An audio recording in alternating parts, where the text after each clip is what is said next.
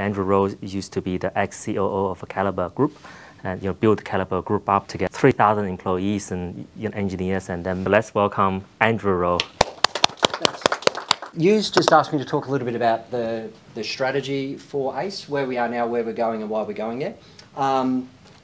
And as you mentioned, one of the reasons I like working with ACE and have been here now for about 6 months is getting to know the team through my time at Logicams. Right people, right place, and good technical expertise in what we do here at ACE. The strategy Jordan's put forward is quite smart. It's about engineering smart utilities. And why utilities? Well, utilities are going to be influenced by the megatrends that we're all going to see over the next 10 years. And that is water, that is power, and that is transportation. So water, rare and precious commodity, it's got to be replenished, reused and recycled. It's all that circular economy. It's going to impact what happens in agribusiness here in the West. It's going to impact the mining industry, because as we start to get battery minerals out the ground, they've all got to be floated out, and other forms of circuits that need high amounts of water. And that's all coming from below water table, lots of water movement. Salinity is an issue. We can't keep pumping stuff out of the Nangara Mound. You guys know all about that much more than I do.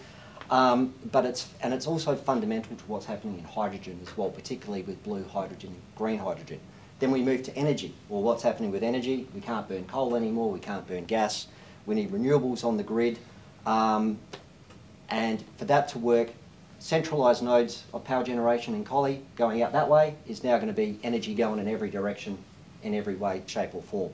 That's all got to be controlled, flowed, moderated, and the whole way the network's going to change has to change as well.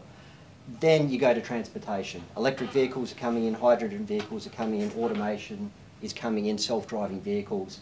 You know, there's going to be a point in time with smart freeways, not the dumb freeway that we have at Kwinana at the moment, but real smart freeways, where you'll lose control of your car when you hit the Mitchell Freeway. That will take control. That's all going to need automation, flow regulation, and a high level of sophistication and intelligence around that. So I like the team here at ACE. They've got the right approach. They're very bespoke in what they're doing. We're looking at utilities. We're looking at being smart and forming really strong relationships with people in industry like the Water Corp.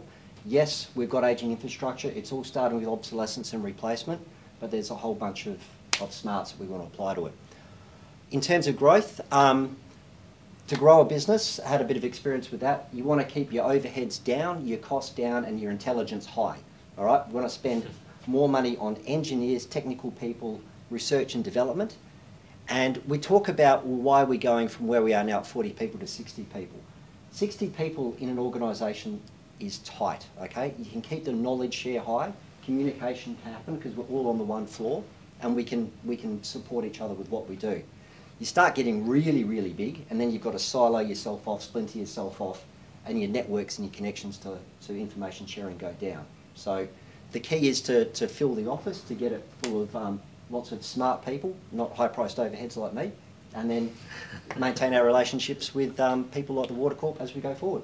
But yeah, really happy to be here, and I think this is a great little environment, and I love the world's smallest ping pong table.